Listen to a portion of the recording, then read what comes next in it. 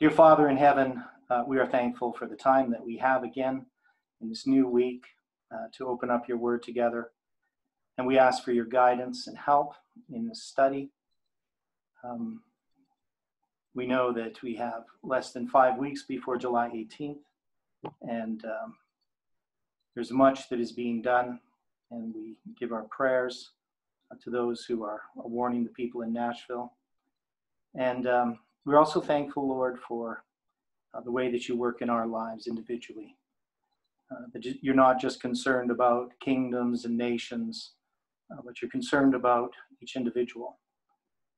And we ask, Lord, that you can work in our lives, continue that we may participate in the work that you're doing. We may continue to study and to obey you, and that we can see in ourselves the things that need to change, and that you can provide the strength to do that. Thank you for this study here. Bless each person. May your Holy Spirit be our teacher and guide. We pray in Jesus' name. Amen.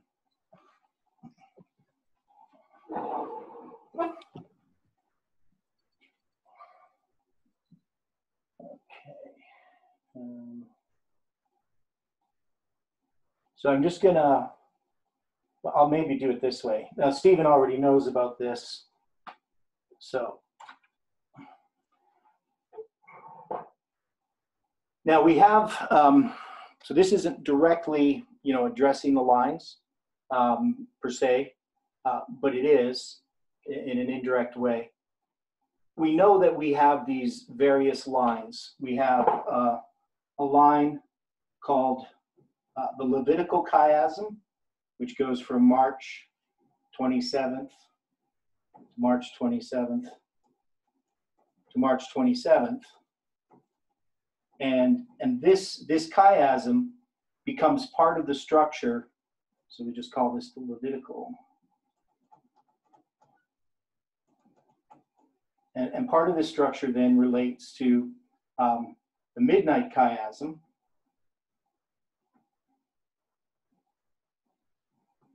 And the midnight chiasm has a little bit different structure in that it has 126 days here and 126 days here. There's 63 days on either side of these dates here. Now, we have, October 13th, so I'm just going to do 10/13 here. And this is September 7th. This is 11/9, etc. This is 25/12. I guess I would do it the other way. 12/25. This is June 9th, so that'd be 6/9, and this is August 11th, so that would be 8/11. So this chiasm here has in its center March 27th. So this is 2019. This is 2019, and this is 2019. And March 27th, 2019. This is 2020. This is 2021. And this is 2019. March 27th, in the center. And so this starts it. And we also know that, am I doing this right? No, I'm not doing this right. What am I doing? Yeah, that was right. Never mind. This is 9. That was wrong at the end there. So this was right. This was right. 11/9. And then this one's 11/1 or 1/11. So this would be January 11th. That's what I was doing wrong. There we go. And from this date, we count 63 weeks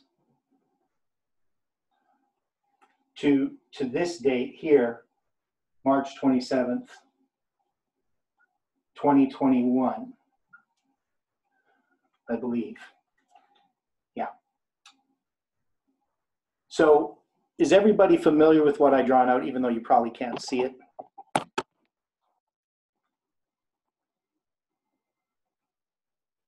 There at the bottom.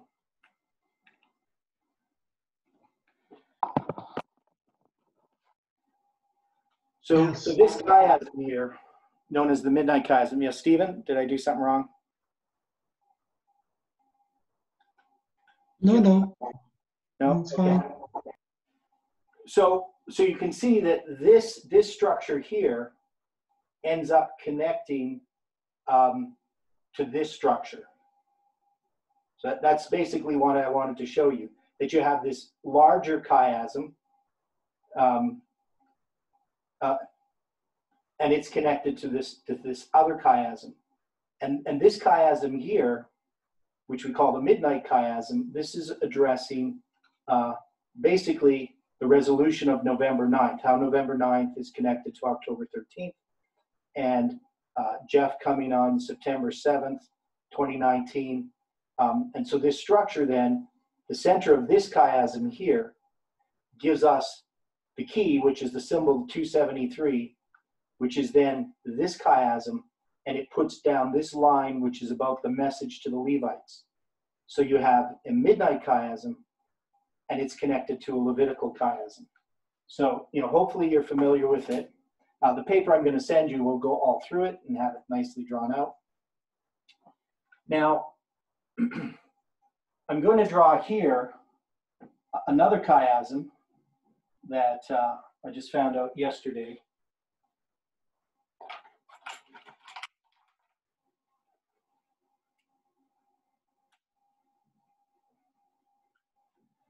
This chiasm here has to do with June 22nd.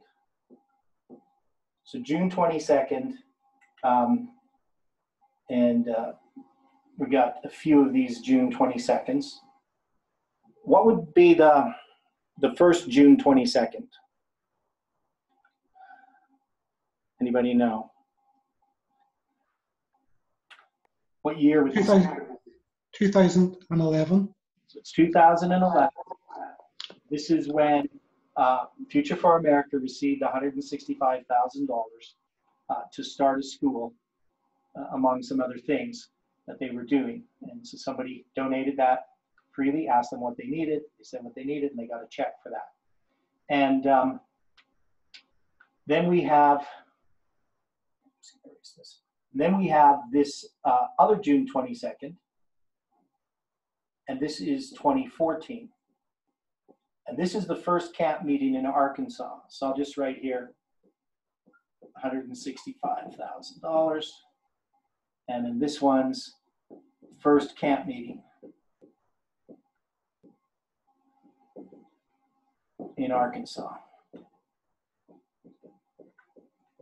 Now, they had a second camp meeting that was 120 days later, which I was at. But the important date here is October 22. That's the Wednesday of 2014. And this October 22 date, I'm going to actually do it differently here. I'm going to put it underneath.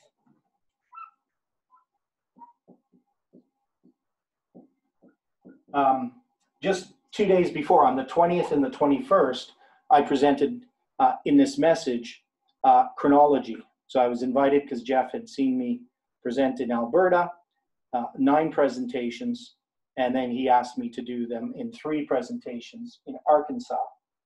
And it's kind of jam-packed. I left out a lot of things out, and people were really confused, as usual, when I present. But especially I remember people walking out of the meetings that I was doing and saying that this was a waste of their time to listen to me. So pretty typical response. Now, we have noticed that from October 22nd, 2014 to November 9th, 2019 is a period of, I'll write it here, 1,844 days. And this was discovered by Stephen back in the summer of 2018, not this particular group of dates necessarily, but relating to October 22nd, 1844, counting to November 9th, 1849, and noticing that it was 1844 days, and this was part of his whole structure, going from the time that Jesus spent in the holy place and the time that he could have spent in the most holy place in the second phase of his ministry. But we see that this same period of time shows up in our history. So it's an interesting point. And we had just talked about how in, for those that weren't here, is that AOC, Alexandria Ocasio-Cortez, never mind, that's a different thing completely. I'm getting mixed up here. The November 9th, I'm going to deal with that later. So that's, yeah, this is something else. Okay, so 1844 days from October 22nd to November 9th. Now, this date here is 2017. Now, I don't know any particular event that occurred on June 22nd, 2017. There may have been an event that I don't know about yet. There could have been videos that were done or something like that. There's some kind of truth that was done, presented or understood, but I don't know. But this is a part of a larger structure. Now, one of the things that, well, from here, from November 9th, we know that we're going to have this other structure. So this other structure, I should have probably put this a little bit more over this way. I'm just going to move this over a bit. So November 9th is over here. And this other structure we know from November 9th to December 25th is 777 days. And we have July 18th over here, 252 days and 525 days. So this is December 25th, 2021, and this is November 9th, 2019. So I'm going to deal with that a little bit later. Now, this part of this chiasm here is an interesting chiasm. It's trying to remember how the numbers here. I believe this is 1,096 days, and this is 1,096 days. And I can take 1,096. No, that's not right. Right.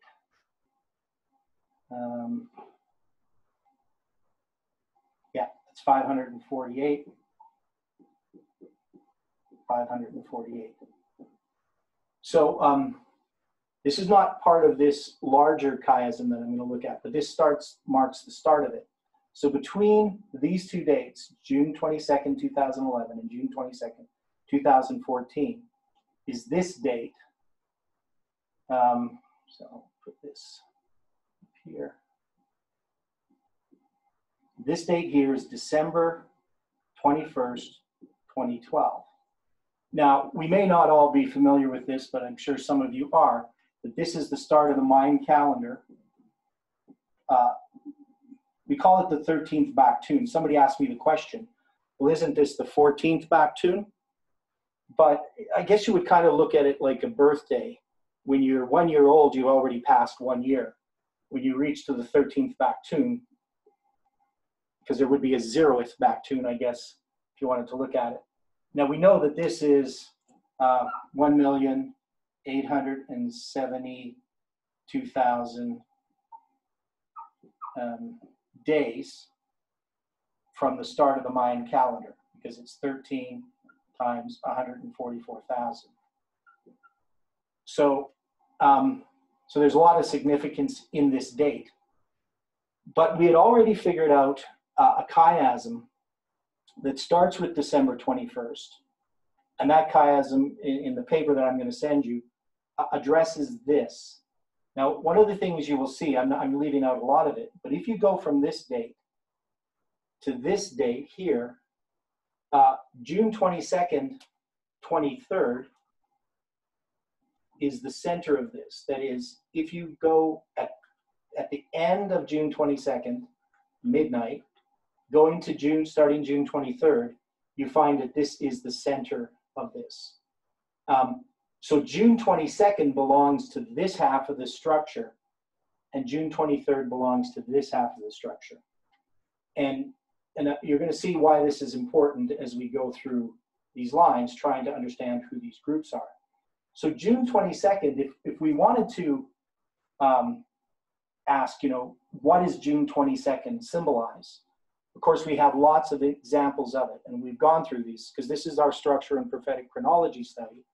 And we know that we have here, from creation, 622 years to the birth of Enoch. And then from the birth of Enoch to Methuselah, 65 years. And then it's 187 years to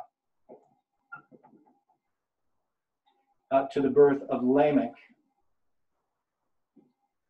And Lamech lives for 777 years. And Stephen was the one who connected this. We could take the name of Lamech, and we know that if you take the letters for Lamech's name, so we'll just go like this, and you multiply them instead of adding them up like you would in a gematria, and this would be 12, this would be 1, this would be 13, this would be 5, this would be 3, and this would be 8. And so you would multiply this, and you get 18,720. So you get this symbol of July 18th, 2020 in Lamech's name. So these types of ideas that we can see here, dealing with July 18th, which is the important date in this chiasm, at least for us. Even though it's not the center of this structure, it has an important place in this structure. It is the center of a chiasm. If we put March 27th over here, 2021, we know March 27th is 252 days. So July 18th is the center of this chiasm between November 9th and March 27th, 504 days, with July 18th in the center. So we know we have this structure. Now, December 21st, if you go from December 21st, so we went to here and we went to here, I guess I should finish this off. This is the center. And this whole structure is a period of 3,291 days. And I deal in the paper of how to count these days. There's different ways you can count them. But the best way to count them is to make this transition between June 22nd and June 23rd as the middle, and to have that as your number. And this number, this 329.1, if you remember that chiasm that I had showed you, where you had what we call the midnight chiasm, where we had October 13th over here and September 7th over here, and that center date, which was March 27th, 2019, this period here is 329 days. So it's basically 1/10 of this plus 1, this whole period. So there's so many different ways, and I go through it in the paper, but I just wanted to address it because I want to address 622. So we know we have 622, shows up here. And this date here would be what we call 6:22 a.m., Anno Mundi, in the year of the world. But we also have 622 BC, and that's connected with the book of Ezekiel, and with Josiah's Passover. And we also have July 18th, 622 AD, which is the Gregorian date that starts the Islamic calendar. So 622 shows up in its connections with the symbols of July 18th in various ways. So it's just kind of a remarkable point. So yeah, when you get the paper, And it's not the final edition of the paper, though it's getting there. I want to put it up on my academia site, this week, hopefully. It would be nice. So now we're going to look at these lines and try to understand them. And I know last week, some people found it confusing. I wasn't really trying to confuse people. We did get a little bit distracted. And we also, we had some questions. There was some responses from people who were sitting here that sort of distracted me a bit. But also it was I was trying to show you how confused we are. That is, my view is that we don't fully understand the lines. Not that the message doesn't, but I think as individuals, we don't. But it could also be that there are some things, some points that we haven't seen. So I think we generally understand the lines as a movement. Obviously, we're not like totally out to lunch on that. But there are some details that we obviously miss, because that's just the nature of being human. And of course, God unfolds these things as time goes on. So when we look at the line of the Millerites again, so I'm going to try to get us out of the world of confusion, out of this world of darkness, into the world of light. And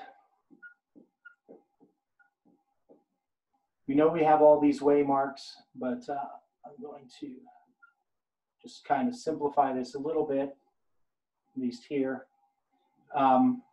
So you got October 22nd. That's the third angel arrives.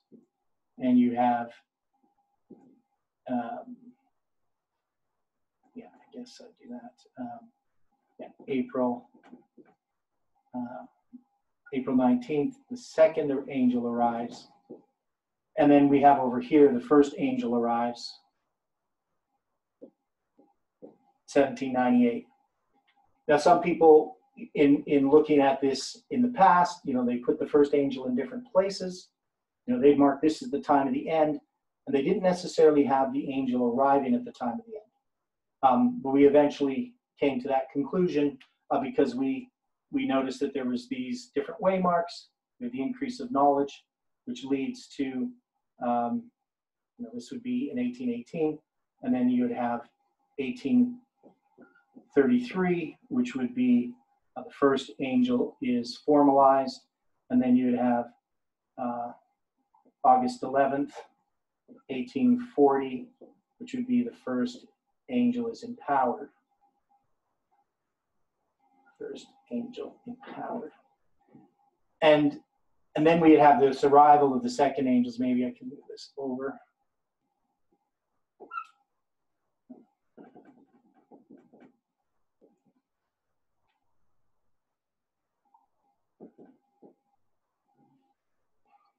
So this is 1844, that we have all these final things occur. And then we're going to have a formalization. See, and I would put the second angel as formalized at Boston. And the second angel is empowered at Exeter. This is how I would do it. Different people might do some of this differently. But I think it's formalized because that's when the announcement is made. But here is when it's actually empowered. So to me, that seems pretty clear. Now, as far as the groups we talked about, we know that Protestants are over here.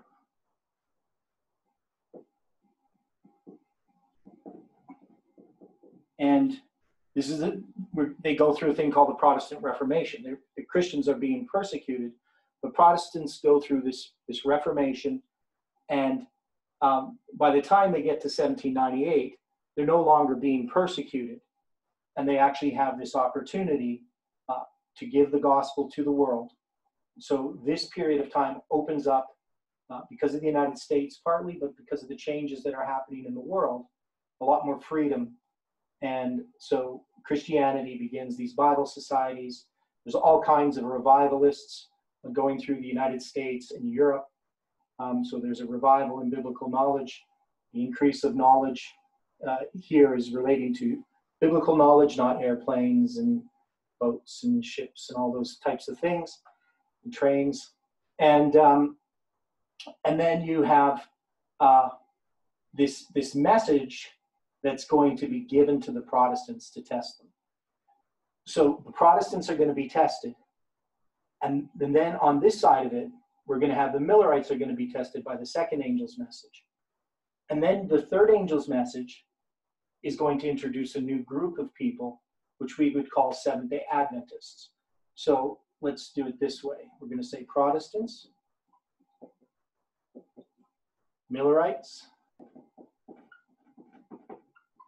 and then over here we have SDAs. And, you know, I think this is kind of understood.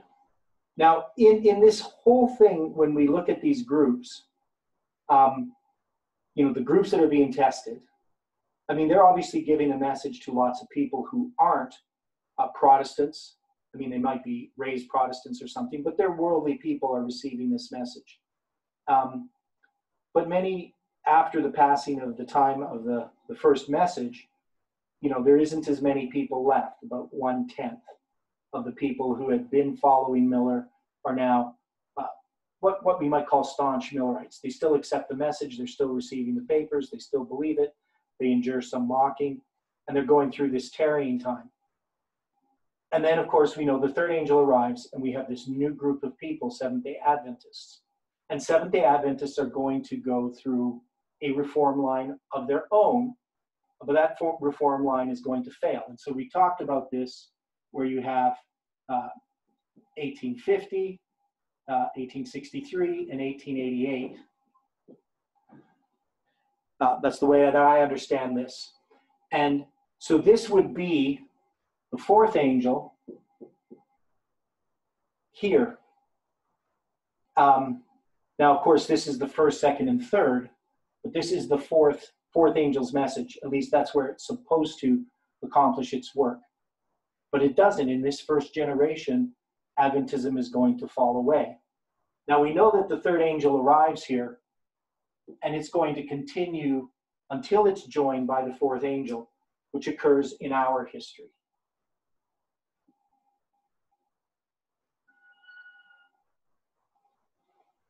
So when you get to our history, you have back here the fourth generation in 1957. And you're going to have this period of darkness. And then you're going to have the events of 1989. And you're going to have Reagan, who works with the Pope to overthrow the Soviet Union, right? So you're going to have these times of the end. I guess I can put this up here. This is the time of the end. This is Daniel 11, verse 48, and Daniel 11, verse 40b. And in this line, this is where I think that we've had some problems, because we know that Seventh-day Adventists are here in the time of the end, because they're in a period of darkness. And there's a period of darkness here. And the question is, you know, who's in darkness? Why are they in darkness? I think that's a question that we often don't ask. The other thing, which I've tried to emphasize for quite a few years, is that a reform line addresses the period of darkness that precedes it. Now, you could see this, let's say, the classic example would be the Egyptians, the Israelites, when they come out of Egypt, their reform line is addressing them coming out of Egypt. That's what their reform line is. Or the reform line of the Babylonian captivity. They're coming out of the Babylonian captivity. The literal temple has been destroyed. The literal temple is going to be built. So there's these events that happen, and you have this period of darkness, the captivity, which is followed by this reform line that leads them out of captivity. So it's just very, very logical. And you see that in the time of Christ, the people that dwelt in darkness saw great light. And that darkness was the darkness that had come over the Jews because of their apostasy. Now, their apostasy was different than all previous apostasies, because previous apostasies was they worshipped false gods, and they had wandered away from God. They had interbred with other groups. They adopted their religion. But here in this period, they had become exclusive. They'd gone to another extreme. And that darkness was the darkness of formalism. They had lost sight of the significance of the Jewish economy. And Christ's come, his reform line addresses that by fulfilling the types in the Jewish economy. So you can see that that light that comes from Christ is directly addressing the darkness. Now we know in this history then, that darkness was the darkness of persecution, and you can see the increase of light is this freedom that comes from the being persecuted under the Catholic Church. The Catholic Church receives its deadly wound. And this reform line, now that they're free, is actually addressing another thing that goes all the way back to the Babylonian captivity, which was the rebuilding of the temple, the establishment of the people. You can see that in the time of Christ, the close of probation for the Jewish nation in 34 AD. Those time prophecies are addressed here, and God is going to establish a new people. So they've been in this period of darkness. They went through all these progressive destruction of four, and now God wants to establish a people. And in order to establish a people, he needs the sanctuary, which had been lost sight of and destroyed, and the Sabbath that had been lost sight of. So now in this history, this work is supposed to be accomplished under the three angels' messages. But it isn't, right? So we know that we go into darkness. Adventists goes through the 4 generations. In the 4th generation, we have the period of darkness. And then we come to 1989. So we're at the time of the end. And then we say the first angel arrives. Now, so we know that this is about Seventh-day Adventists. And the way that this was addressed, and I'm not saying it's wrong, I'm just saying that this is the way we looked at it, is that Seventh-day Adventists, if we're going to look at the time of Christ, for instance, we would say there's the Jewish church, and their Jewish church is going to be passed by. So we know the Seventh-day Adventist church is passed by as far as the increase of light is concerned. Now, if you try to parallel it here, the question is who is passed by. We don't really address because we have this increase of light. But the papacy is not God's church in any way, where in the time of Christ, if I drew it up here, I'm just going to do that. So you got the time of Christ, in the time of the end is 4 BC, right? You got this darkness, right? You can have this increase of light, formalization of the message, dealing with Jesus when he goes into the temple, all these types of things, his baptism, which is the empowerment of the first angel's message. We could look at it that way. There's different ways people actually interpret this line. I'm not always satisfied with it. But the main point here is you have a church that's being passed by. Now, I don't know who's being passed by here. And I'm not saying that there should be, because this is a different reform line in a different context here. And if you really wanted to look at it, this is going to parallel the reform line that happens prior to the 2300 days. That's the reform line of Cyrus, Darius, and Artaxerxes, the 3 decrees. And nobody's passed by in 539. It's just the end of Babylon. So this reform line here in the time of Christ more closely parallels this reform line here in 1989. Now, there are similarities here, obviously, because this is the template that we have for our line. But we need to recognize that this is a line where the third angel's message is already continuing, and it's going to finish off the work that began here. And this work began with Protestants and Millerites. And we know that the Protestants closed their door when the second angel's message arrived. So when Protestants closed the door, they failed that first angel's message test. And then you have a new group of people that are going to then be tested, which are the Millerites. So this is where the problem lies in trying to lay this out. And I'm not saying that I have all the answers to this, but we can see that here, a people being passed by doesn't parallel here, in my view. That is, I don't see somebody being passed by. I see the fall of Babylon, just as we see the fall of Babylon in 539. But here in 1989, we also do have parallels with what happened in 539 BC, right? So you know, what we have is we have all these lines coming together, but not every line shares the same details. They have the same waymarks, but the information that's attached to some of those waymarks is different. And I would call it, you know, either a triple or a quadruple application or a multitude application of prophecy. You take the characteristics of each of the lines and you line them up. And so you can see that in here, there's going to be a kingdom that comes to an end, which is the USSR. So you could compare that with the fall of Babylon if you want, but you also have a church that is being passed by as you did in the time of Christ. So the light that's going to come, this increase of light that's going to come, and it's going to be formalized in 1996, is the light about the reform lines themselves. And we talked about this where the original reform lines were very, very simple. You know, you have the time of the end, you have Sunday law, and you have the close of probation. And you're going to have the second coming after that. But this is this line where there's this test is occurring. The two steps are different, or the three steps, but this step and this step. So you're going to have this test and this test are different in each of these lines as we start to add up the detail. So obviously after 9/11, 9/11 moved into the place in the middle,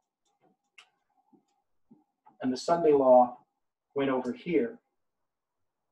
So the Sunday law now represents the close of probation for Seventh-day Adventists. And then we kept zooming in. So we then, you know, took out the time of the end, and then we had waymarks in between 9/11 and the Sunday law. And sometimes we had, you know, the Sunday law, close of probation over here. So we moved it around at different times depending on what we were illustrating. And that happened through the years. And basically we were zooming in on this reform line from this large group of people that we first talked about as being first the church, then the world. So the way that we would have looked at this here is we would have had 9/11 here. And of course, this is also 9/11. So this is just one waymark in here. We'll just add those together. This parallels here, this parallels here. And we would have seen this as a test for the church leadership that is going to be completely passed by 9/11. And then we're going to have these other groups. And this is where I have the problem, because when you look at Millerite history, the way that we've understood it is we really haven't seen other groups. We have Protestants, Millerites, Seventh-day Adventists. So, you know, trying to say, well, who's being tested here? Who failed at 9/11? If we're going to look at this as a parallel of this history, you know, we would probably say Seventh-day Adventists failed, at least the organization. But then we have another group of people that we've zoomed into, which are the Seventh-day Adventists, who it's not about the organization, it's about the individuals. And we've categorized them into two groups, priests and Levites. But we have the priests starting over here.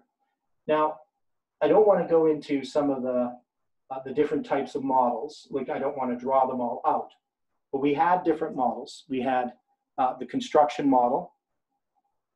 And all these models had been manipulated in this message. That is, they were twisted for a purpose, and we didn't quite catch it. And, you know, maybe I should spend a bunch of time going through all that, but I'm not, just because, you know, to me, it's just too much to go through.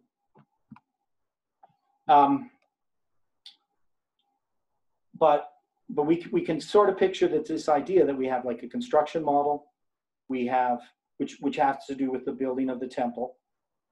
And things were sort of forced, in my view, into place to try to understand how that model applied. We had the agricultural model. The agricultural model had to do with plowing and sowing and a time for it to grow and sprout, and the rain that would come down, and then the harvest.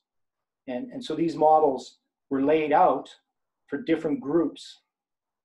So we had the priests, the Levites, the Nethinims, and the 144,000. This big line, which we should all be familiar with, because that's the line, if we've been an Adventist for a long time, that we always knew. We always knew the big line of the 144,000. The other model was, it doesn't come to mind at the moment. Marriage. The which? The marriage, yes. I always forget that one. So we had the line of the marriage. Now, another line that we could have used, in talking about the line in the marriage, is understanding the parable of the 10 virgins, because that's related to the line of the marriage. And there's a lot made about these different lines, but if you put them all together, they're going to show you different things. And they're not always going to address the same people, depending on your application. And I've mentioned before that Ellen White has 3 applications of the parable of the 10 virgins. She has the application that applies to the Millerite history. She has an application that applies what I would call the general application, just it's in Christ's Object Lesson. So if you read that one there, that's the one where she's just talking generally about the end of the world. She's talking about Christians. It's really written for non-Adventists to understand that line. But the other one that she has is the repeat of Millerite history. When she says the parable of the 10 virgins will be repeated to the very letter, she's talking about our line. But when I say our line, the question is, who is the our? Because we have different groups. If we have priests, we have Levites, we have Nethinim, what we've done is we've taken all of these symbols of midnight, midnight cry, close of probation, and we've applied them to these different groups. And I'm not saying that that's wrong. I'm just saying that we haven't really defined how we get who those groups are. Now, if we were going to look at the reform line with the Babylonian captivity, one thing that we will see is we have a number of prophets. Isaiah even prophesies about the end of the Babylonian captivity, even though he's prophesying long before it actually occurs.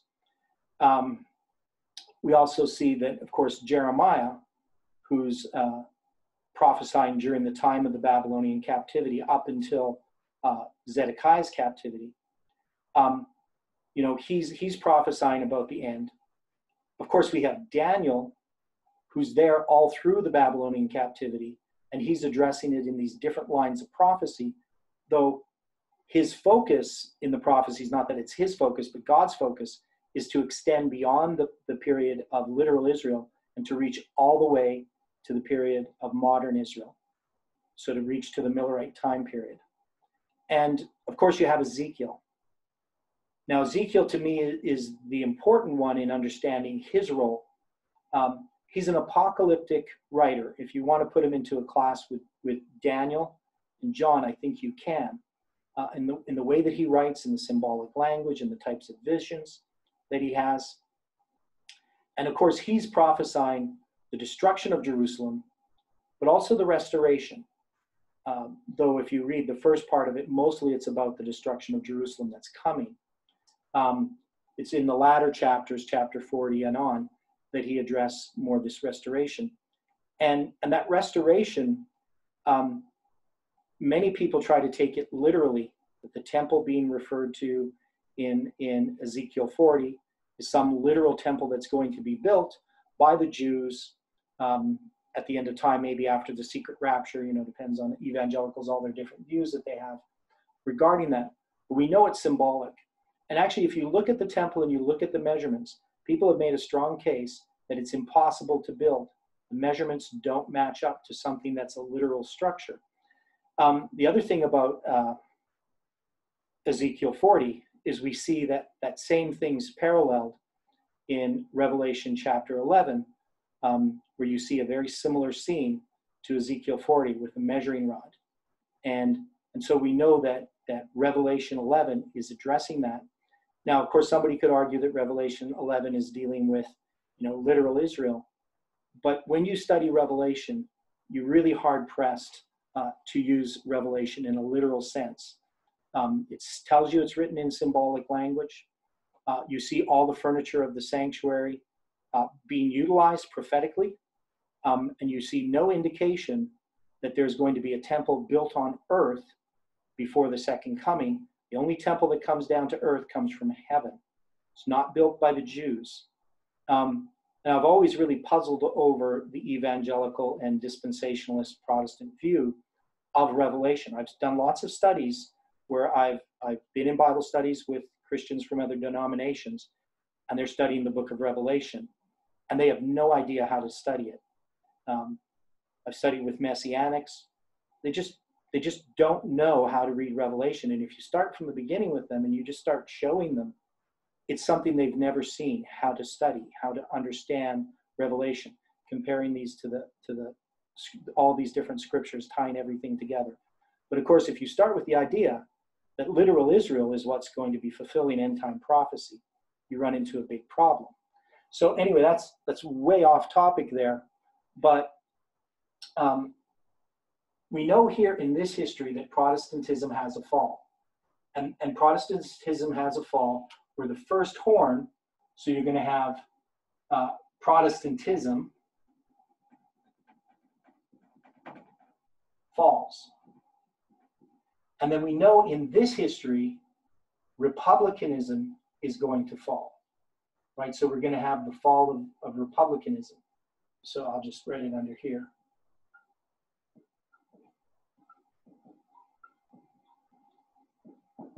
So the second horn is going to fall. Now, of course, we would put that at the Sunday law. Now, I have it, just here, not to specifically place where it is. But Protestantism falls here, but republicanism is going to fall here. Now, we know, if we're going to put, here, I'm just going to get rid of this waymark here. Just do this. So we got the 9/11 here. Now, we know that we're going to have the Sunday law. Now, the Sunday law, if I was going to place it here, I would put it as the empowerment of the second angel's message. That's where I would put it. Just, maybe I'm wrong here. And then we're going to have the close of probation, which I would parallel with the start of the judgment on October 22nd, 1844. And then we have these other waymarks in here, and this has become fuzzy. And it's become fuzzy for a number of reasons. One is error that was taught, and also truths that were buried, and this confusion of which line we're looking at. Now, we remember that in this line here, the Millerites believed that they were giving the midnight cry. So I'm just going to put here the midnight cry between the empowerment of the first angel and the arrival of the second. But we know that the true midnight cry occurs over here. So the true midnight cry occurs in this history, not in this history. And how that would relate to our history, not really necessarily sure, but I would say that initially when Jeff noticed this, that he placed this idea of this loud cry. So maybe I'll just move it over here a little bit. Put the Sunday law here. And we have a thing called the loud cry. And the loud cry is like the parallel to the true midnight cry. But then he was saying that we have a midnight cry that parallels this midnight cry that precedes the Sunday law. So I hope that's not confusing, but we know that we have here in this history the midnight cry. And when Jeff came up with this idea, when he noticed this, we didn't have midnight yet as a waymark. So, we can put midnight in here.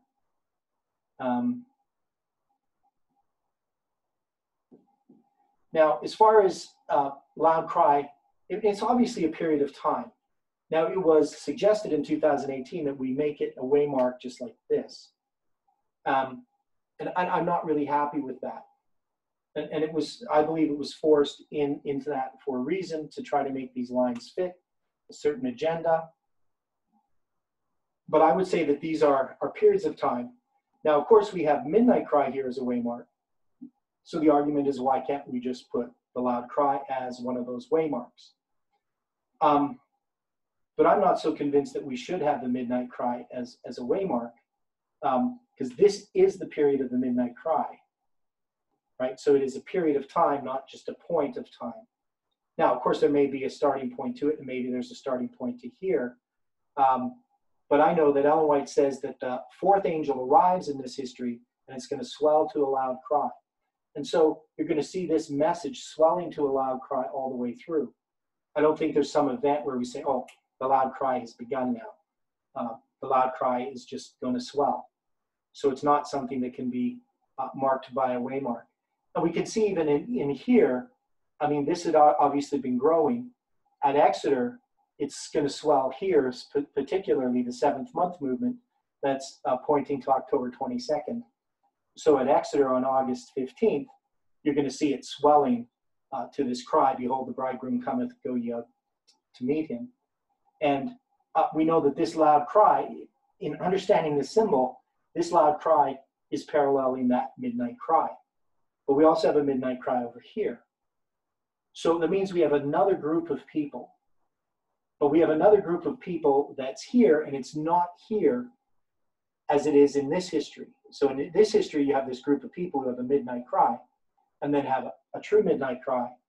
And if you're going to try to place this in this history, well, you would have to place it between August 11th, 1840 and April 19th, 1844. But in our history, that's one waymark, right? So this is the empowerment of the first angel, and this is the arrival of the second angel. So we can't have a midnight cry in between September 11th and September 11th. There's just not enough time in there. So in trying to understand this, what I see is that even though the second angel arrives here, that this history here between August 11th and April 19th is going to occur in this history, right? So it's going to occur here, but still the question is how we fit that in.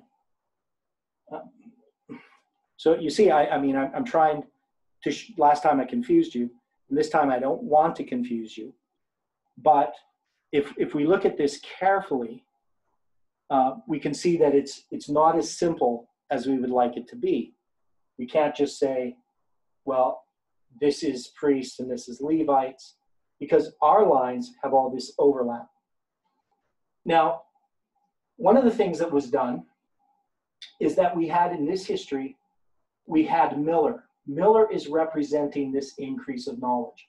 I mean, obviously with the formalization here of Jeff in 1996 and the formalization in 1833 by Miller, really Jeff is on his own, as is Miller. I mean, if you want to call this movement, and this the Millerite movement, there is no movement here in this history with the formalization of the message. The movement begins here a little bit before the empowerment, but really it takes off with August 11th, 1840. And in this history then, if we're going to look at what group is empowered, well, that group that's empowered is a group that's earlier on in the message. It's not a group that's later on in the message. So I hope you're trying to follow where I'm going here, in that one of the things that I've tried to point out is that we made a mistake of trying to say that these are people. Because Jeff here, he's being typified by the work of Miller, but Jeff is not Miller. That is, as an individual, he's a part of this movement. He doesn't have to go through all of Miller's history. He just has to fulfill the role at the time that parallels the role of Miller. And he does that here. Now, when we get over into this history, even though Jeff is a highly respected person, and really I still think of him as our leader in this movement, it's the movement now that's going to be paralleled here in some way. And so my proposal, so here's my proposal in just sort of in a nutshell, is that we have Miller, and the Millerite movement continues. Now, if I was going to say who that if I was going to give a name to that, instead of giving it to Jeff, I would just say it's FFA. So we have this group called FFA, and FFA would parallel this Millerite movement. It's Future for America. Now, sure, at different times, Jeff was combined with other ministries. Those ministries left. We also know that we had a major split. A group tried to take over FFA, but they didn't succeed. FFA is still FFA. Now, we also have, so we have this group FFA, which is the Millerites. But we also have something else happening. We have a movement. Now, FFA is a movement, but it's a movement that's, it's run out of Arkansas, it's run by Jeff, and he wanted to expand this. So FFA, eventually what happened is all kinds of people and all kinds of groups become involved in this movement. And the light that came in this history is, didn't come from FFA, didn't come from Jeff. I mean, it did, but it didn't as well. And we know that because one is, there's more information than one man could possibly produce. But this light, and the thing about this message that I saw at the time that I came in, is that light started to come in more and more quickly in a progressive manner. It just accelerated. A great amount of light came, and it just came so fast. And Jeff has even made this comment, we'd have some new piece of information. We might have 6 months to digest it before something else came along. But it just became so thick and fast that when you're just looking at something, some new light came, and you have to look at that, and you just couldn't even put all these things together. And we started to see that in 2016 with the story of Esther. There was just all kinds of things that were happening, the understanding of midnight. And we didn't even have time in 2016 when I was a student at the School of the Prophets. We didn't even have time, at least Stephen and I should remember what that was about. And it was called the binding off. It was the binding off camp meeting that we had, and the School of the Prophets was all supposed to be about the binding off. We had memory verses that addressed to the binding off. So we had all of this light, and yet we couldn't even process it in 2016. And then I remember the light from Ezekiel came. Jeff was really excited about that. He said, lots going to come from Ezekiel. But then right away, he's studying the Roman emperors, right? So this new light came, and also the French Revolution. So you have the French Revolution being studied, all this information just flooding in 2016. And of course, in 2016, then we get Raphia and Panium in the end of December. And then this just goes on and on and on, right? So my point is, FFA isn't the source of light. Now, it's being filtered through Jeff, rightly so, because he has a large base of knowledge. But as an individual, he obviously can't represent the movement. Now, we know in 2017, there was this attempt at organization, starting in the fall with the Romanian camp meeting. And we also had, lots happened. And when that camp meeting happened, it was all secretive. Nobody knew what happened because some stuff happened there and we weren't allowed to know, which was really kind of disturbing to me, what was happening in 2017. And then in 2018, the movement behind the scenes was beginning to try to be hijacked. Everything was being set up. And then, of course, we saw in 2019 the split in the movement, the new movement that came out of this movement. And so if you're going to try to argue, what groups are being talked about, was FFA tested? Who went through this test that happened here? How do we fit this in to this history? Where do we look in Millerite history to see this. And where we normally go is we go to this part of this history. And so we're shrinking this down and we're putting it into this group. And the group name that we chose was the priests. And we started that. We're going to just do it here like this way, 2014 to 2000, we'll say to 2019. I don't know why I wrote a 7 there. 2014 to 2019. So here you have this test where the priests are being tested. Now, I would say that FFA is not the priests. So this is FFA is not the movement. It's the leadership, but there's this group called the priests. And these priests, we use all kinds of illustrations for them. It's the wheat and the tares was done in regard to this group. We also had the true priests and the false priests. We looked at the true Passover and the false Passover in Samuel Snow's letters. And we tried to understand what groups are being addressed. Now, I think that the key to this is what I was talking about at the beginning, because we know that this number here, 622, addresses the history of FFA. In 2017, we began this move towards organization. And the center of that chiasm that you're going to read about, the 777 chiasm, is June 22nd, 2017. And June 22nd, 2017 becomes the symbol of FFA. And it has to do with all this work that's being done prior to that time that's being symbolized by FFA. But then you're going to have a change that's going to happen. And that change is going to happen in 2017, in the midst of this history here. And in 2017, it's this group, the priests, that are going to be separated, the true and the false priests. Now, I don't know if people like what I'm doing here, taking FFA and separating it out. This maybe it's not the correct application of it, because this could be misunderstood. But my point is that FFA had a particular work of laying a foundation. But now you're going to have this group here, the priests. Now, FFA as individuals, they're part of the priests. But FFA is something different. It has to do with an organizational structure. Now, it's a minimalist organizational structure.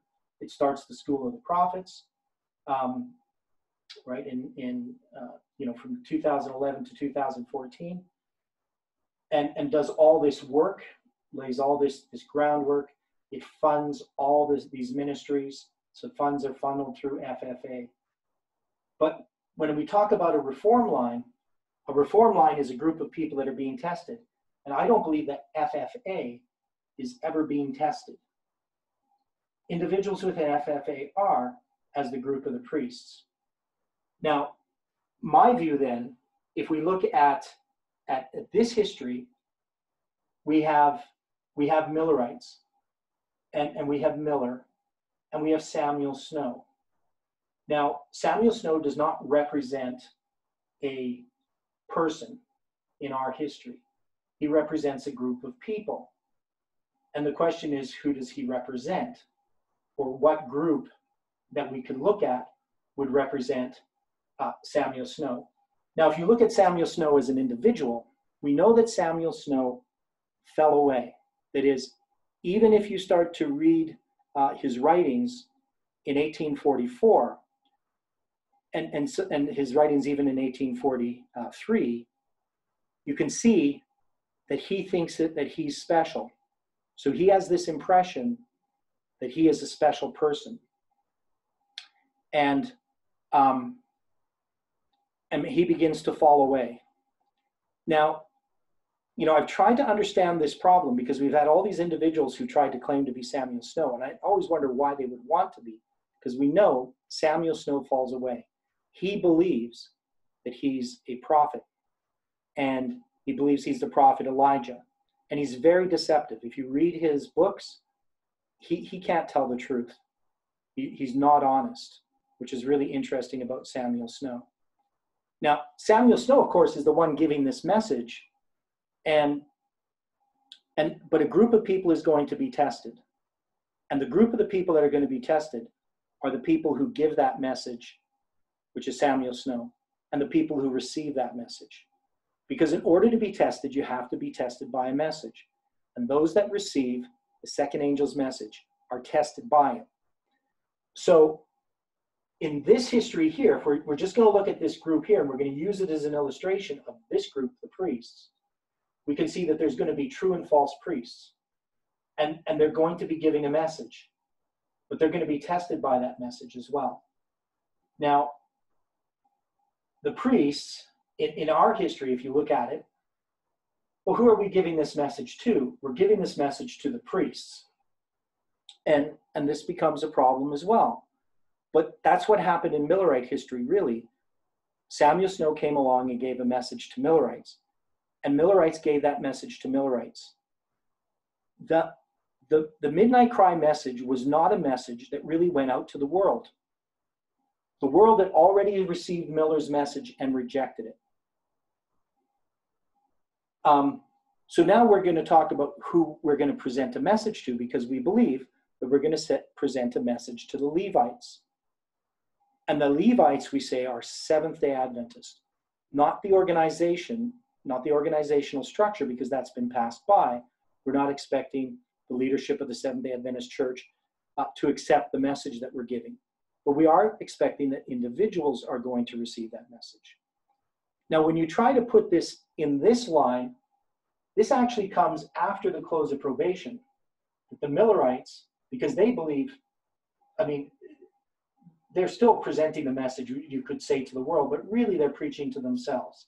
It's Millerites only who can actually understand this message that's being given. And because this message is a difficult message that they're presenting. It deals with chronology and typology and all these ideas. They're already been rejected by the world. Now, there might be some people who come in this history as individuals, but there isn't a massive amount of people joining the Millerite movement in the seventh month movement. It's a revival among those that are in the tarrying time. And it's not until after October 22nd here, 1844, that they then get this line that is giving this message again. They have to have the sanctuary truth and all these different truths. So when we deal with this history here and we're trying to look at this, we know that this midnight and midnight cry, generally when we look at this is actually the midnight and the midnight cry of, if I'm putting it here, this would be the midnight cry of the priests. But then we also put it into the future and we use midnight and the midnight cry for the Levites. And then we use midnight and midnight cry for the Nethinims. And then we use the Sunday law and the loud cry for the line of the 144,000. So we have 4 different lines that we're taking this history from, and we're trying to apply it to these different groups. Now, so when I look at the priests, I would say that they're typified by Ezekiel and Snow. And there's lots of reasons why, because we know Ezekiel and Snow are the same group, right? And this is based upon chronology. Ezekiel is definitely chronology. Snow is chronology. And so these priests, the group that's going to accept this message, the priests, they're addressing chronology. They have to grapple with calendars. They have to address these things. Now, the other thing that we have in Millerite history is we have August 11th, 1840. And we know that Jeff just did a presentation where he lined up the beginning of this period of time from August 11th, 1840 to October 22nd, 1844. So, amen. Yeah, so if you know, you may have noticed this, what he did, but he basically took October 22 and he put August 15th here, 1844, and he lined this up, and hopefully I'm doing this correctly, but he lined this up with August 11th, 1840, and 1838. And I can't remember everything he said about it, but the idea is that this is a They changed the dates. What it was, Theodore. Both of the dates needed to be, you know, like at the beginning one there, Lich had to fine tune the date. Right. Yeah. So there's a refining. Yeah, there's a refining of these dates. So here we had a date, then it's refined, and his main point was that this was a specific date. So the thing about August 11th, 1840 is it's a specific date. The thing about October 22nd, 1844 is it's a specific date. And then when we look at our lines, we can see that we have November 9th. So I'm going to get rid of this. Right, so we have 9/11. Now we're going to have a specific date, November 9th.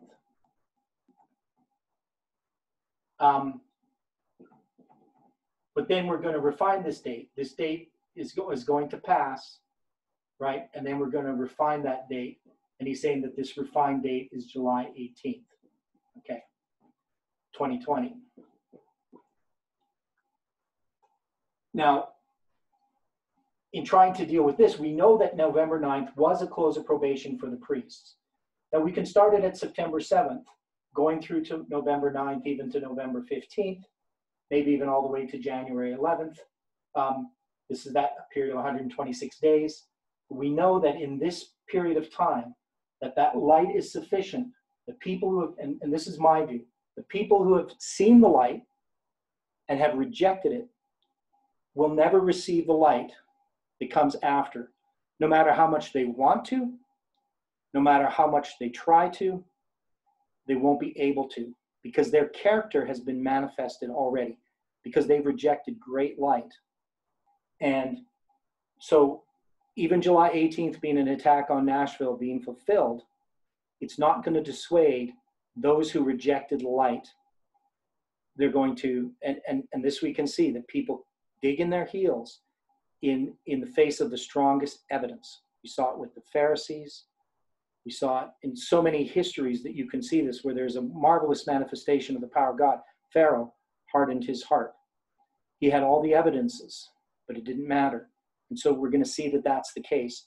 That may not be really a very nice message to say, but we can't judge people's hearts. So I can't say anything about an individual. I can't say which individuals received that light, because some people may not have really received that light, even though they've been connected with the message. So I'm not talking about individuals, just talking about as a group, those that have received that light who saw it, they're not going to be able to receive further light.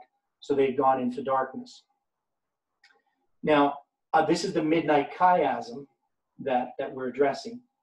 And the midnight chiasm, if you remember, goes from January 11th, 2020, and it goes to March 21st, 2020, March 27th, 2021.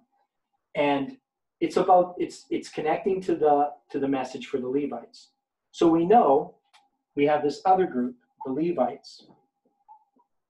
And who are the Levites then in this line? Now, if I'm saying that the priests are Ezekiel and Snow, well, we could look at another group here, and we could say that Ezekiel and Snow typify the work that's done by Snow, or Ezekiel's typifying Snow, and Snow is giving this message. And the Levites could represent the Millerites, who aren't the ones who understand this truth. And they go from being Millerites to accepting this message of Snow and Ezekiel. So in our history, we would say that there's this group of priests, but as they give this message to the Levites begin to give that same message. So they're going to give that message. And that message is going to occur before the Sunday law. So this has to do with this other group, the Nethinim. And this is where I've had the most difficulty in trying to understand this role. The way that I look at it is that the Protestants in our line, they're going to have a greater fall. All these evils, all this error that has crept in, and they're going to join with the Catholic Church and in enforcing Sunday observance, right? So the Republican horn is going to fall. But at the time when the image of the beast is being formed, we have Protestants who are joining with us. Now, we have placed those as being Nethinim. And I'm not saying that they're not, but then we really need to define, if we have first the church, then the world. Is anyone in the world going to receive that message? And my view has always been, after the Sunday law, during the loud cry, is that people will join the truth, but they will be martyrs. That is, the choice that they make is just going to end in their death. Those are the types of people that are going to be joining this message. It's definitely not a peace and safety message, especially after the Sunday law. There isn't going to be that opportunity to have fellowship in churches and potlucks and picnics and all those types of things. Everything's going to be life and death. And we know that there are people that they may not know all the truth, but they're still going to stand for the truth because they see the injustice of what is occurring. And that group of people, I would normally place as the Nethinim. It is, at least that's how we looked at it before. But then, in trying to think about it, the Nethinim are the group of people that are associated with the temple. So go back to my view that these would be Protestants. So I kind of think that mostly we would think this was the world, but we never defined it. But if you look at the Protestants that join, the priests, the Levites, and the Nethinims, I could see all of them joining for the Sunday law. Now, if we deal with the line of after the Sunday law, all we're dealing with is the world. We're dealing with atheists, with people who are Buddhists and Hindus, and maybe some people who were Protestants who didn't understand truth. There's all kinds of individuals. But as far as groups, this is Edom, Moab, and the chief of the children of Ammon that escape out of the hand of the papacy. So this is not those that are Christians, for the most part. These would be people that are non-Christians. And I don't think it's going to be a long period of time. Once we get past the Sunday law, I would think that the period of the loud cry, in which the message goes to the world, is going to be a period of intense turmoil for a very short period of time. And everybody in that situation will have made their choice. The truth will have gone out. People will decide which side they're on. Christ will stand up and say, him that is righteous, let him be righteous still. Him that is filthy, be filthy still. Probation will have closed. And then the plagues will pour out. And then we're going to have the time of Jacob's trouble, where God's people who are alive, the 144,000 who've been sealed with the seal of God, who have Christ's character perfectly reproduced in them, they're still going to go through this experience of, my God, why hast thou forsaken me, and yet not sin. And the wicked, no matter how much plagues fall upon them, no matter how many evidences are shown to them, they're not going to repent from their wickedness because they've made their choice. They've sealed their fate. And then special resurrection happens.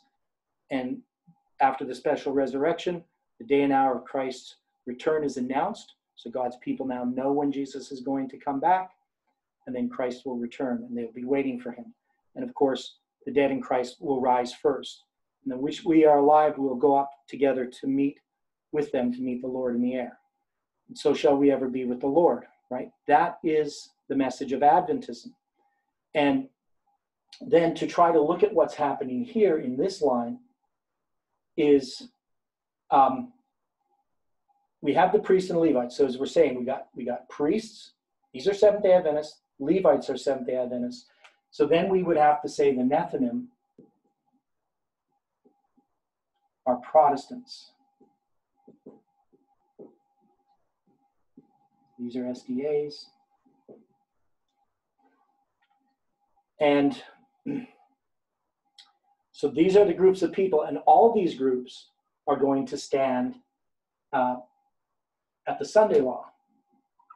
Now, of course, when we say the Sunday law, there's obviously the Sunday law in the United States, and that's going to go out through the world. It's going to intensify. It's not like it just happens one day and there's, everything that there is in the Sunday law. It's going to begin, and we say that after December 25th. So maybe the first Sunday law will be put into effect on December 26th, which is a Sunday. It's possible. My view is, though, that the line of the priest ends, and anything having to do with time setting ends. That is, we might be able to look at some symbolic connections to the future, but we won't be able to predict any events. Now, it is even still possible that we don't fully understand everything yet. That's always a possibility, and always one we should keep in mind. So maybe things will unfold a little bit differently. But I think Jeff's argument here that November 9th is showing this correction of time. Now, of course, here there's not a date that they're setting. They're not setting August 15th. But there is a point of time in which they correct this. And this happens in this history here between September 7th and January 11th. So by January 11th, we have our message. We now understand that this is a message that we're going to give. It's a message about July 18th, 2020. We've formed that message, formalized it in some way in this history. And now we're giving this message about July 18th, 2020. So, well, it went a little bit better than I thought so far. Any thoughts on this? Amen. Theodore, I have just a quick question. Could you unpack a little bit further for me the September the 7th? I have a few thoughts, but I just wanted to hear a little bit if you could unpack the September the 7th. Well, the idea of September the 7th is that it parallels what happened in 977. That is, it parallels these various tests that are going to happen. This true and false worship contrast. And you can tie 977, of course, to Elijah as well. Right. You obviously see church and state connected there, so it also typifies the Sunday law. To try to unpack it, there's a lot actually dealing with. There's a lot there, right? Yeah, there's a lot there. So for me personally, though, September 7th being part of the Midnight Chiasm, it was the point when Jeff stood up in opposition to this apostasy. You would parallel it to Moses standing up at Baal Peor.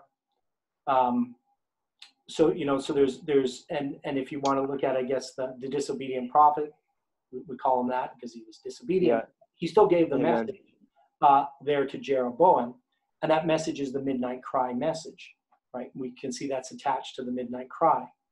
So there's part of the problem I think that we also have with these lines is that, September 7th is a very specific date. And if you want to call it a prediction, we didn't predict September 7th, but it's there in the structure of the July 18, 2020 prediction. Right. Amen.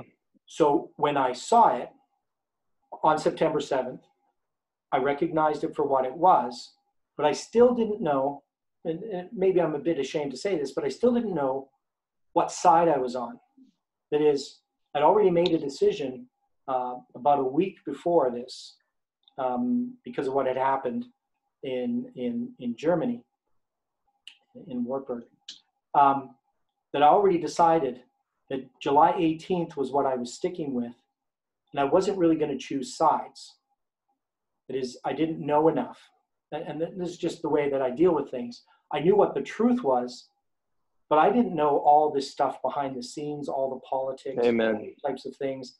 And I wasn't going to let my personal emotions or feelings affect how I was going to approach truth.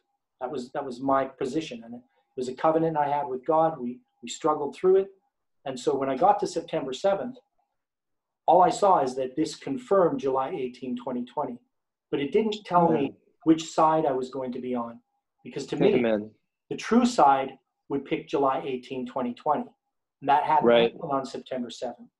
right? No. It hadn't been, Jeff hadn't stood for it. And there was a belief for a long time that Parminder was going to accept it. Me and Stephen had this belief that, Parminder was really kind of accepting it. And so, it kind of puzzled because the way he would talk to us personally was different than what he actually thought. So he was being deceptive about it. So anyway, so the September 7th becomes really, really important. Now, when you read the paper on the 777 chiasm, I don't actually address that parallel of September 7th with September 23rd, 2017. So even though it's there, there's this structure that happens in the midnight chiasm, that happens in the 777 chiasm. Sure.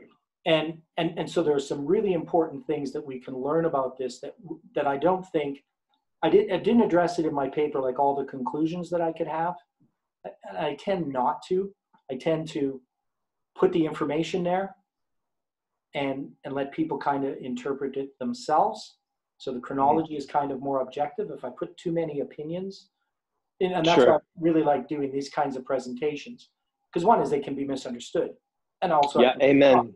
And I can be wrong in my opinions, and somebody thinks, well, he said this, so he must believe this, and he's in error, when really I'm just thinking out loud. I'm trying to understand something. I'm not saying I have all the answers. And that's the problem being a teacher, because you like to speak with authority. You don't like to just mumble and say, well, I'm not sure about this, I'm not sure about that. But I am sure about certain things, and it's the things that I'm sure about that I can speak boldly about, and that's objective things like numbers and dates. I can say this structure exists. It's an objective reality. What does it mean? And in the paper, I'm trying to address, can we know from the structure of the 777 chiasm that we can make this prediction of July 18th, 2020 with a certainty?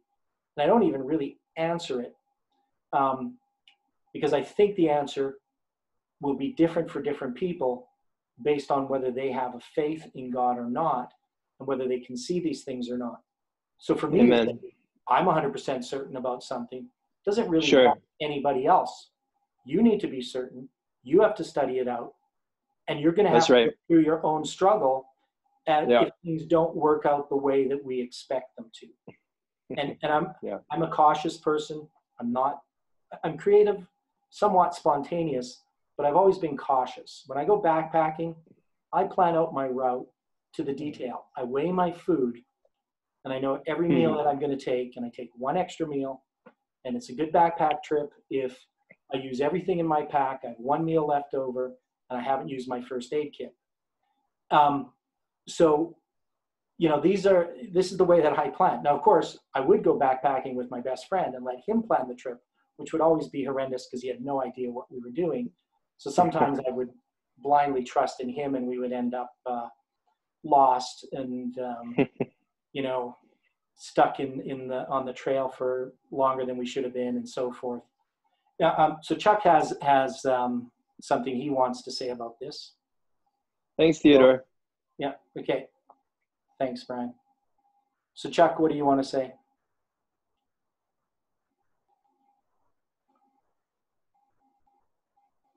I don't hear you, Chuck. I see you, but I don't hear your voice because you got to unmute yourself.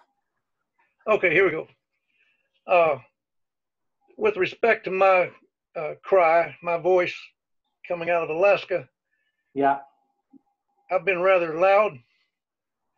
I've got family in Washington, D.C. I've got a niece who's married to a guy from China, works for NASA. I'm butting heads with a lot of scientists. Let's say this is impossible. I've also got another guy that's in intelligence, and has just been moved up a ladder over there. And he says, "Look, Chuck, I'll take care of you. When you show up, because what you're saying,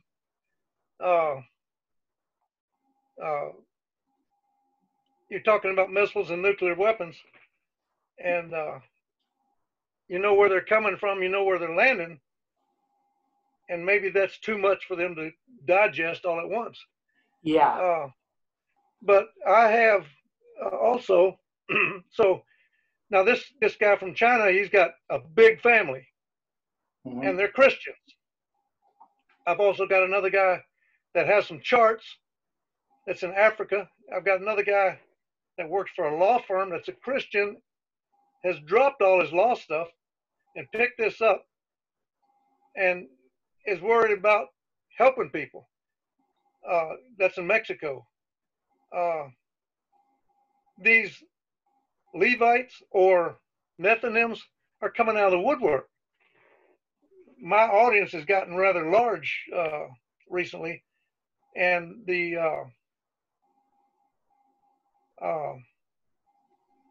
impact of that is humbling to me, and you know my heart weeps when I talk to guys in Mexico, and they've got crematoriums putting out columns of smoke in every big city in Mexico. People disappear off the street. Their family can't go to the hospital, and they don't have a coffin, and they disappear in these crematoriums. And you know, there's one place. What is it? An island out in the Caribbean. They're running around with guillotines. Yeah. Well, so I know the world's a bad place. What point do you have to make? Because I'm saying that these Levites are popping up. Somebody told them to move out of town a long time ago. A lot of these people have established farms. You know, and they're asking a lot of questions. Yeah. You know, and the interesting point, you know, I mean, we talk about Levites and we talk about priests, and we know that what's going to be tested is character. Now, of course, we know that character doesn't happen by accident. It's developed, and character is shown in a crisis. It's not developed in a crisis. You know, we go through experiences day by day, making choices. It's going to develop character. And that's why I believe that when people accept a message, it's, even though we have all this intellectual stuff that we're doing, it's not about intellect. It's about choices that a person has made along the way. And those choices are bringing them closer to the character of Christ or farther away from the character of Christ. Now, as we approach these crises, people are going through some drastic character development. They're making choices, and those choices are going to rapidly increase their character, because they're going through more and more choices, and they're having to make decisions. And so when they stand and die for the truth, they don't necessarily have a complete intellectual understanding of things. They've seen those who have represented the truth in their character. So that's a powerful thing, being lifted up as an ensign, right? And of course, the things that we've said to them, you know, if they've just pushed them aside, they're rejecting light, and that's part of character. If they start to accept them, even though they don't understand everything fully, it takes character to accept the truth. But God ultimately is the judge. Now, we can talk about that a bit later. I want to just make a comment here. So I want you all to read the paper. And I know there's people going to be watching this video. If you're watching this video and you want the paper, you just email theodorejamestourner@gmail.com and ask for the 777 Chiasm. I'll just send it to you. Hopefully it'll be a little more refined by the time you watch the video. I have corrected some of the typos in it, but I usually expect that my paper is always going to have a number of typos once I publish them. But I want people to look at this, and I want people to respond with ideas. I really want people to have suggestions about what it means, what the chiasm means, because I think it will be very clear. Now, I do a lot of background information in the paper that you're going to be familiar with, but there's a lot of details that that you're not going to be familiar with. But I'm just going to address something here that I do address in the paper, but I want to deal with it. If you put everybody that's here on your, just put us on that list, you'll save yourself a lot of email. Well, yeah, I'm going to put all you guys on the list, but I'm saying some Okay. people might watch the video who aren't on my email list. So everybody on my email list is going to get a copy of the paper. Thank you. I get to the Zoom, right? But yeah, but if there's somebody watching this video who's not on my email list, they just happen to come across it, then you can email me and I'll send you this paper. Now, so I'm going to erase this here. Now, I talked about this FFA being 622. And to me, what happened in 2017 is a transition from FFA being the leadership to Christ being the leader. And I'm not denying Jeff's leadership, not by any stretch of the imagination, because he's an elder, and the reason that he deserves to be an elder is he's being able to admit mistakes that he's made, because we all make mistakes.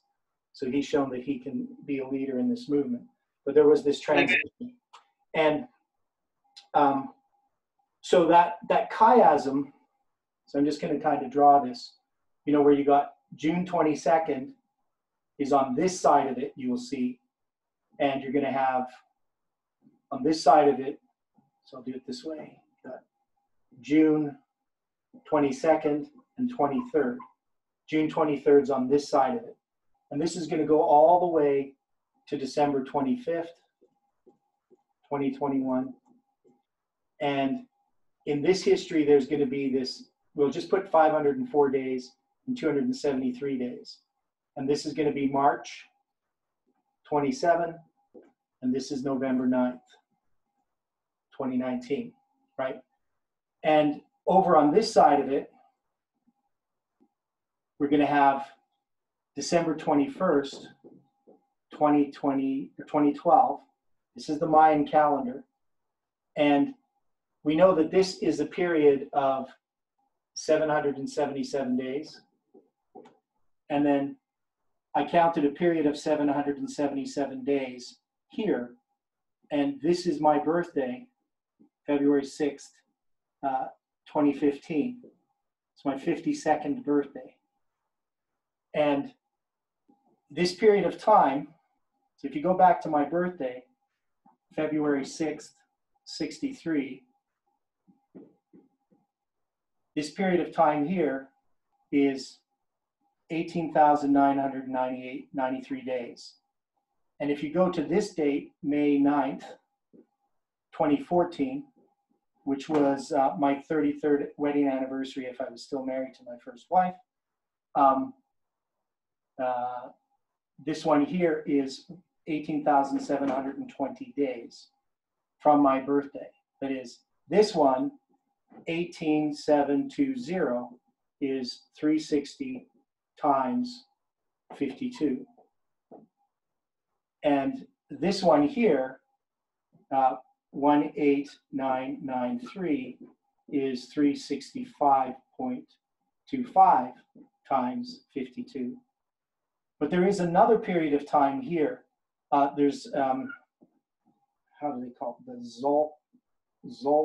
Zoltlin or something. I can't spell it, I'll just spell it messily. This is a period of time that the Mayans use that is 260 days. And they have another period of time called scenarios. I can't remember what it's called. It's a 13-day cycle.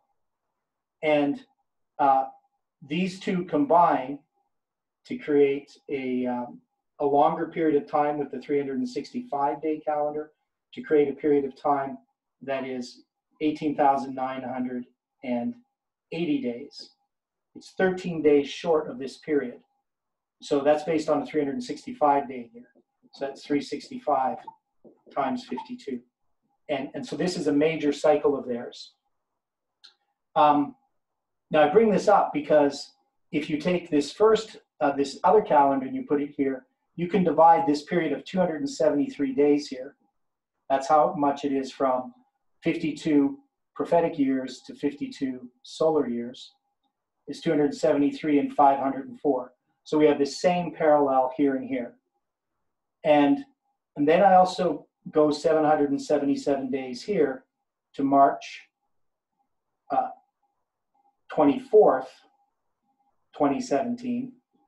And I go back here 777 days to September 23rd, 2017.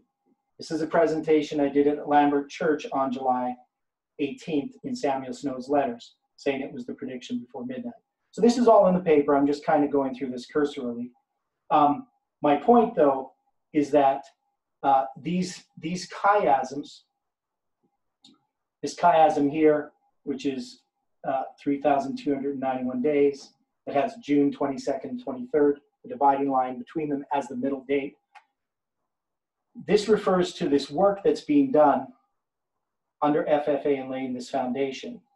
But the change happens here. Now, there's actually a meeting in Italy that happens, but it's not an organizational meeting in 2017. This is 2017. But we know that this is when this change in organization starts to happen. So in Italy, and then they have one in September of 2017.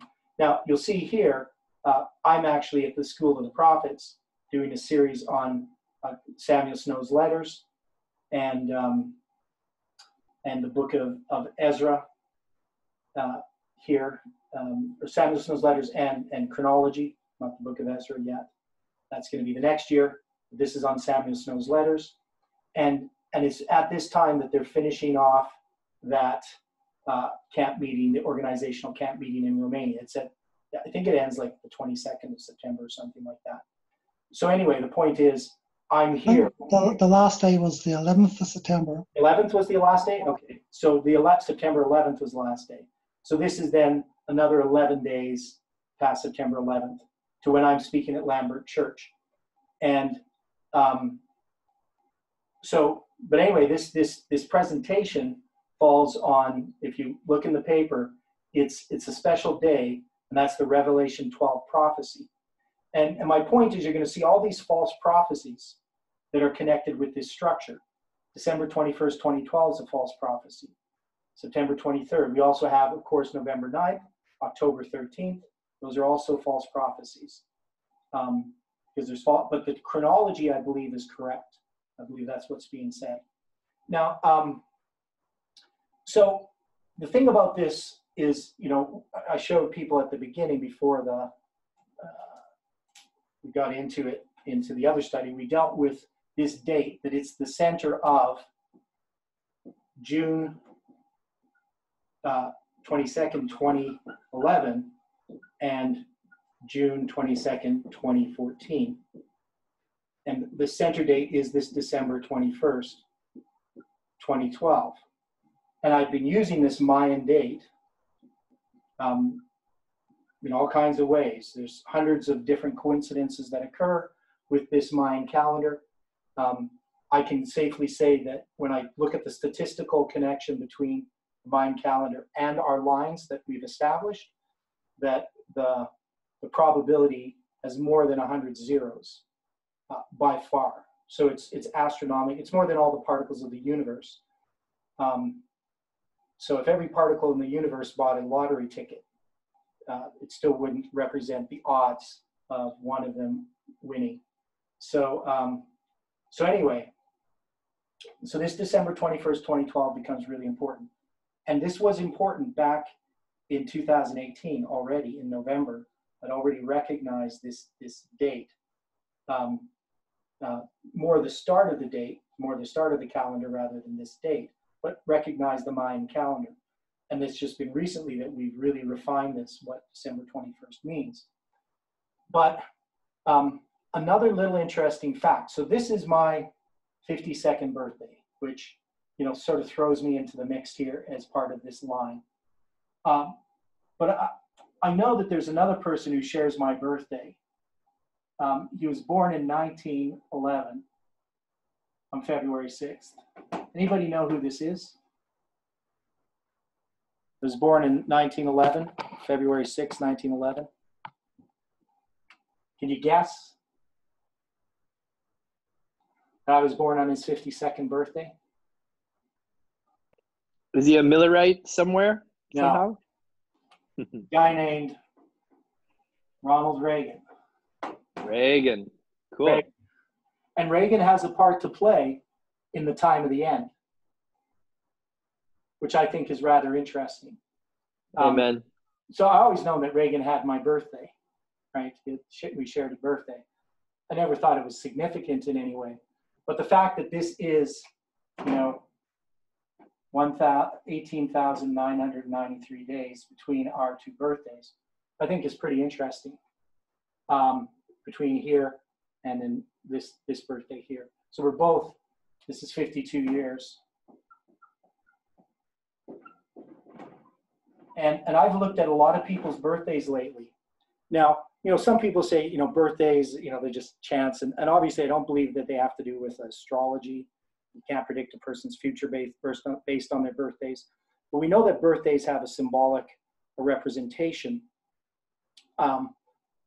Their anniversaries, they show up again and again, just like we saw with Alexandria Ocasio-Cortez being born at noon on October 13th in 1989, and Tess Lambert being born on November 9th, 1990, 391 and a half days apart. That has significance. It tells you something. And so I think that this tells us something as well, that we are all tied up in this wheel within a wheel. I still believe that our lives are intertwined with these timelines based on the choices that we have made. We provide, each of us individually, a role in the last day events, for good or for bad. So being on having my birthday here and marking this date says nothing about my salvation, says nothing about my place in this movement, says nothing about whether I'm right or wrong about anything that I say. It just shows that these lines are correct. And we need to keep that clear in our minds. We need to recognize that this is God's movement. And I believe that at this point, God took control of this movement in a way that is just absolutely amazing. And the leadership, the organization that they thought that they were forming was the organization of the false priests. But the true organization that has occurred here, we better not stand against it. This is God. He's the one who's directed this movement. So all this stuff that was happening, even in spite of all the craziness, God has seen what was going to happen beforehand, and he has prepared us, and he's given us, to me, he's given us this chronology as a safeguard. We can look at line upon line, and we can see that he's going to put righteousness or judgment to the line, righteousness to the plummet. So, and Chuck says, the dates, he's glad to hear that the dates from his life are on this line, and other people's dates are, that his aren't the only ones on this line. And I think that's an important point that we need to see, is that God has a part for each one of us to play. And that part is for good or for ill. And whether it's for good or for ill is not based upon the stars. It's not based upon chance. It's not based upon some sort of predestination, that we're predestined to play some specific role. It's based upon the choices that we make. And those choices are moral choices. Prophecy is moral. When we accept light, we are making a moral choice for good. When we reject light, we're making a moral choice for ill. And so, that to me is what's being shown here. Alexander Ocasio-Cortez and Tess, they're on these lines. It doesn't make them right or wrong. It's the choices that they make that make them right or wrong. So I think there we can close with prayer, and then we can have say our goodbyes, and maybe, unless there's somebody who wants to add something to this. Stephen just says, with 504, if you drop the 0 and you add it to 273, you get 327, which is in the other way of writing March 27th. So I mean, you can all read that, of course, but this is the thing, is that we can look at these analysis of all these dates and all these numbers, but they're really meaningless unless we understand that these, one, are part of a structure. So mathematical analysis of a structure can tell us some things, but again, we don't determine any of these things based on mathematical structure or analysis alone. It's about the structure. Everything fits into a structure. And these structures are what make these things highly unlikely, actually impossible to have occurred by chance, because they're so interlocked with each other. And I've used the analogy before of a timepiece. If you find a timepiece in the sand, in the desert, you don't imagine that it just came about by chance. You know that it was designed. And this has all the complexities, maybe even greater than a timepiece. So, so God's hand is in it. The part that we're going to play is going to be determined by our choices. So, have you looked at the coordinates in a class yet? No, I haven't looked at the coordinates in the class yet. I'm probably going to deal with those things on Friday evenings. Okay. Just because they're not really fitting into these other presentations, which I want to wrap up soon. The one today, of course, is the structure of prophetic chronology. That's why I'm dealing with structure here. And then the one on Thursday is dealing with Daniel 11. And I probably only have like one more presentation for this structure of prophetic chronology till it's done. Whether I'll continue with something else after that, we'll see. The November 9 is a center of a chiasm as well, right? Yes, it becomes the center of a chiasm as well, right? So now, and it's parts of other chiasms. All these chiasms are all linked together. I really would like to, be able to draw them up like all on one page. Yeah, they stack up. All this after November 9, they really stack up. Yes, but also not just that they stack up, but, well, like in the future, but they even stack up in the past. That is, we can, after November 9th, after September 7th and November 9th, we could start looking back in the past and seeing these waymarks. Because as you pass through fulfilled prophecy, Ellen White says, as prophetic prophecy is being fulfilled, those fulfilled events reflect upon past events, and then those past events shine light ahead of us to give us light for our path. And she uses that primarily in the context of the cross. When Jesus died on the cross, that's what happened. But we see it also happening in our time. And so definitely, in 2017 is when I actually personally saw that we were fulfilling events dealing with the prediction before midnight, because I was understanding Samuel Snow's letters. And so everything expanded from there, and really from June 22nd onward, if you want to put it that way. There's lots, of course, before. But I really think that God's taken this movement into his own hands, and that you see this was happening worldwide. But a lot of that light was shut down, unfortunately, and some of it has survived. Let's say if I had fallen away or something, and, God still would have had a way to do this without the way it's being done. God has 1,000 different ways. So God isn't dependent upon one of us to fulfill a role, but it's just the reality of what has happened. But if the people stopped shouting, Jesus says the stones would cry out. And so God is always going to complete his work with whoever he can take. And really, Amen. The people that are left, that God has left to do this work, are not the best and the brightest. They're not the most talented. They're not the ones with the most resources. They're just the riffraff, like Amen. Like me and Chuck. Yeah, and me too. But yeah, so we're not the people that I would have chosen. That's for sure. So hey, anyway, Theodore, can I ask a question? A question about the prediction before midnight. Yeah. Was there also within this movement a false prediction before midnight by Tabo or somebody else?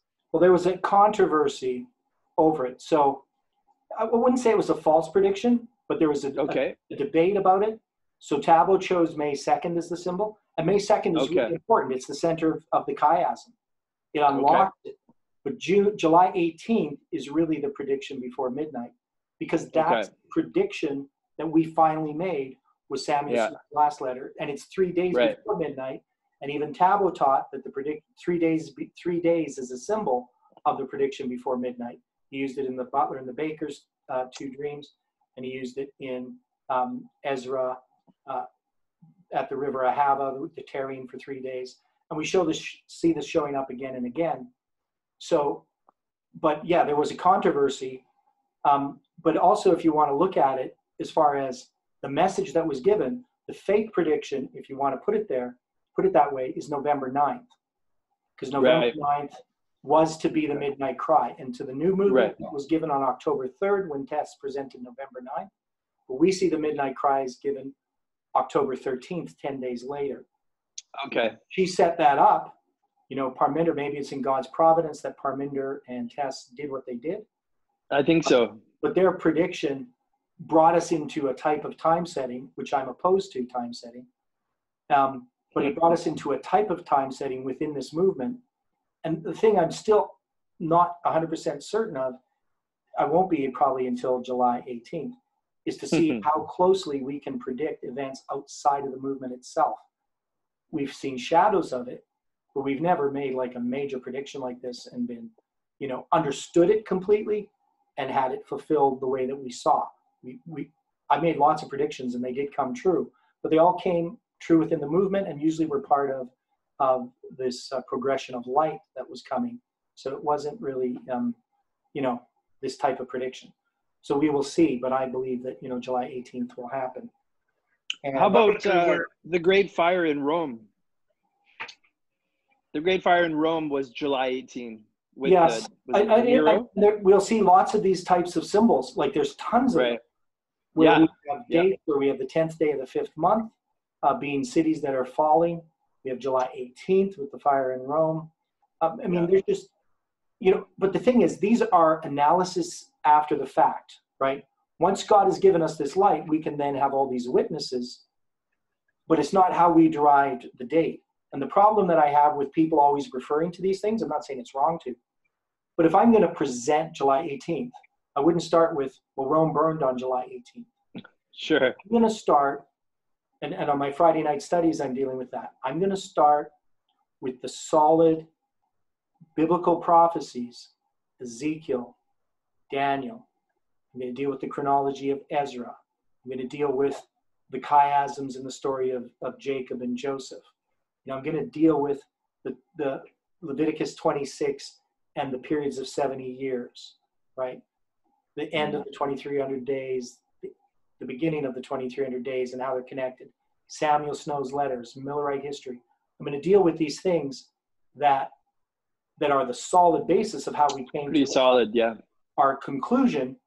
And then this other stuff is like the sprinkles on the cake. It's not even the icing, you know. Totally. But it doesn't, if somebody doesn't understand how the cake was made, the sprinkles don't really mean much. And that's what I lay down in this paper a little bit. I did write a paper, which I never published because it was like half done and it was really bombastic and pretentious. But, you know, it was basically my apology and defense type of thing. Regarding this message. It was sort of the history of how I came to understand things. But, you know, from a personal point of view, everything that I studied and presented became connected with July 18th, 2020. But I would have had no idea at the time where I was going with that. So, you know, I studied Revelation 9. I studied line upon line. I studied the chronology of the kings. I studied Ezra. I studied Samuel Snow's letters. All these things, not knowing that they all led to this prediction. And so for me personally to be involved in that, to see how it was laid out. Nobody else, maybe, you know, Stephen might know a little bit and some other people, but very few people can actually appreciate how the truth unfolded.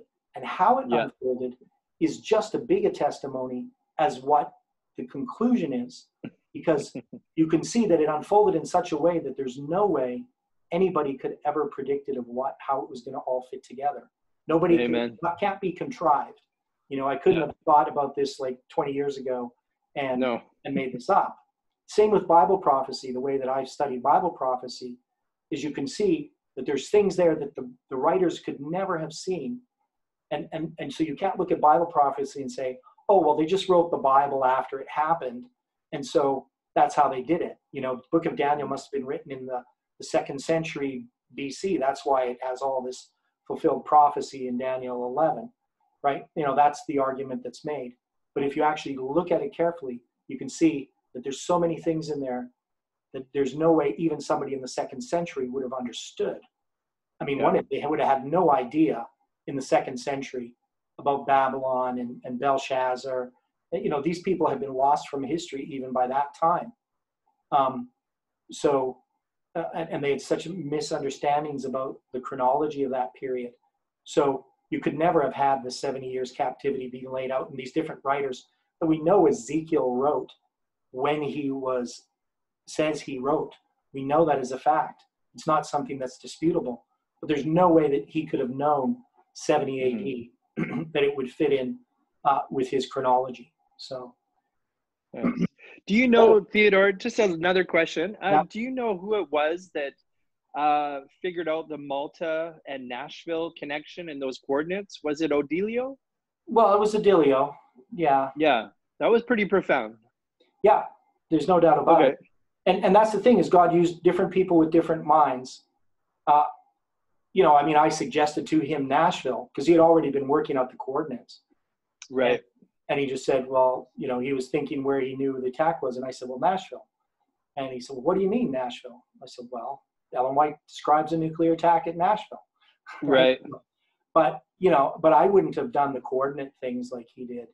And figure that out. And I know that Chuck has some interesting ideas regarding coordinates as well.